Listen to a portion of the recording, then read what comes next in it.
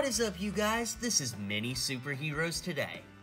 And in today's video, I'll be playing with the concept of what would happen if Mace Windu survived his attack in episode 3 and went on to get repaired. Now, this idea came from Concept Customs over on Instagram. I'll drop a link to his Instagram in the description below. He's got a great page. And yeah, I think that this is just a really fun concept. Now, my design isn't exactly like his was, but it does kind of borrow some basic elements, so I want to say thank you to him. And like I said, go check out his Instagram page. Now, the cool thing about this concept is you could really go with it any way.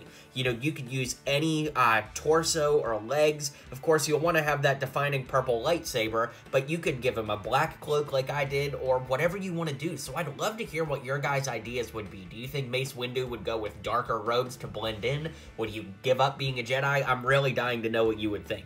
In any case, to build this, I used the torso and legs from Mace Windu. Of course, I used the purple lightsaber from Mace Windu, but I gave him a darker hilt because considering he lost his lightsaber out the window, I'm thinking that he would probably want to rebuild it, and I just like this darker theme.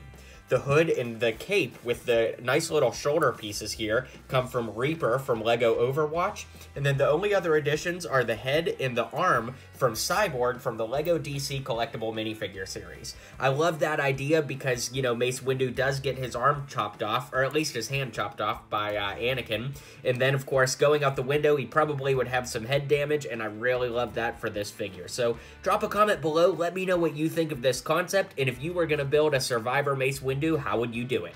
Be sure to hit like and subscribe for more videos just like this, and I'll see you guys on the next video.